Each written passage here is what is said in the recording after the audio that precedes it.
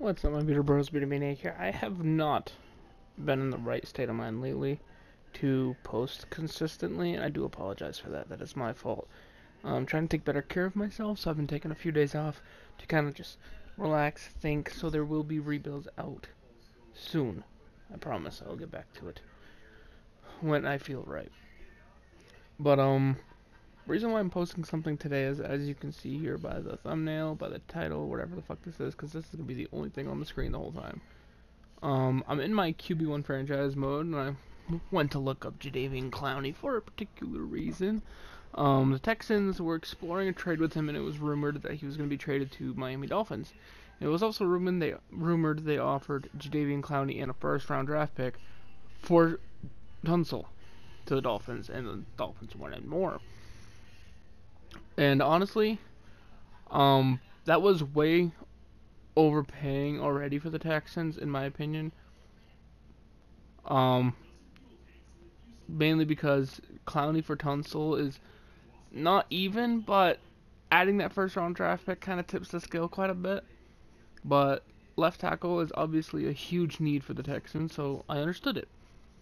But then I go on Twitter and I see this article, breaking news: Jadeveon Clowney got traded. And I'm like, is this one of them cut day jokes or whatever? And I'm like, no, it's not. So I looked it up, and Jadeveon Clowney got traded to the Seahawks for a third-round pick and 2 linebackers who aren't gonna probably do much in the Texans. One of them is Barkevious Mingo, who played for the Patriots in 2016 and managed 11 tackles. Yeah. The Seahawks might have just pulled off the steal of the century. I mean, not century, steal of the year, decade, whatever you want to call it. Definitely the biggest move of the year so far, depending on what happens at the trade deadline. Honestly, if the Texans wanted to get more value, they could have traded him to anybody for a second-round pick and got more value out of it. I don't mean to disrespect Mingo and the other guy, but the Texans don't really need a lot of defensive help, especially not Barkevious Mingo. I mean, yeah, you gotta fill the hole left by Clowney when he leaves, but still, that's not the way to do it. And the third-round pick, that's all you're gonna ask for? Jadeveon Clowney? You're not gonna get as much for a Jadeveon Clowney young pass rusher as the Oakland Raiders got for an older Antonio Brown. You're not gonna get even that much back. It's not even a third and a fifth, it's just a third. You got fleeced, man. Texans got fleeced. Bill O'Brien, you gotta go to your GM's office and slap him right in the goddamn face. It's awful. And it's not only awful in my opinion, but I feel like it's absolutely disrespectful to the players of the Texans. Because it's like, you know what? You're not worth anything to us.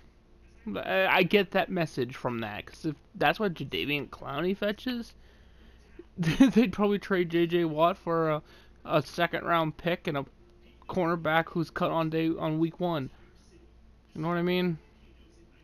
He's 27 according to this. This is a year ahead, so it should be he's 26. He's young. He's a great pass rusher when healthy. And he's worth the risk. That's why the Seahawks took him. Because now he gets to pair with Wagner, Jerron Reed, and Collier. It's either Collier or Collier. I don't quite know the exact pronunciation. I do apologize for that. Amazing move by the Seahawks. Amazing move by the Seahawks. They got rid of 2 linebackers they were probably most likely going to cut in the first place. I should say 2 defensive players they were going to cut in the first place.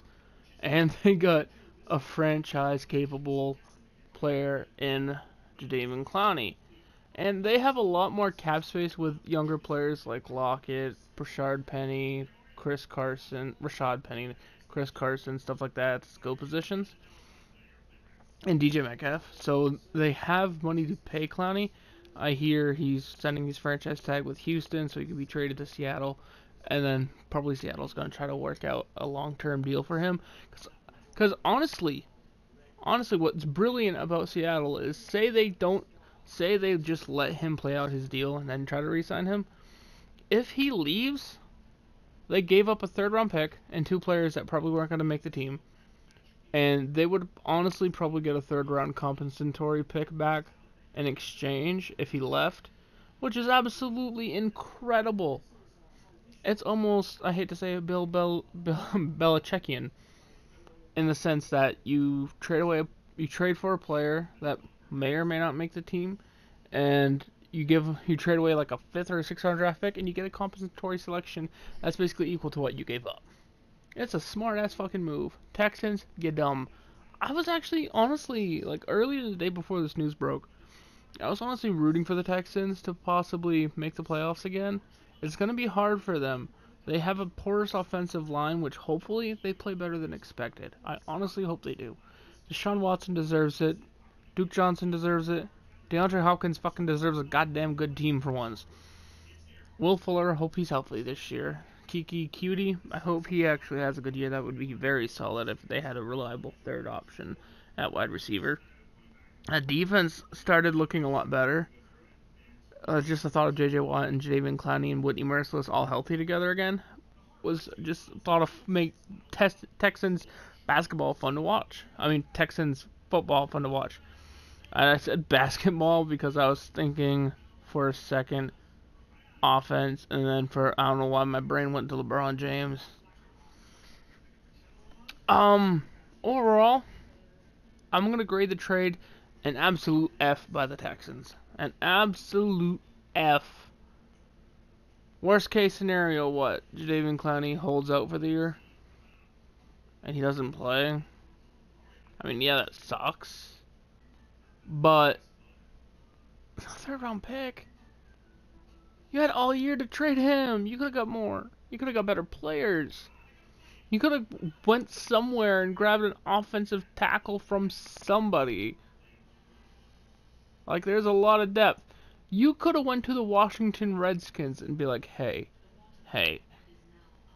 we'll give you Jadeveon Clowney, a 1st round draft pick, and somebody else, or another draft pick, like 1st and the 4th, and you go Trent Williams, and that would have been such a better trade.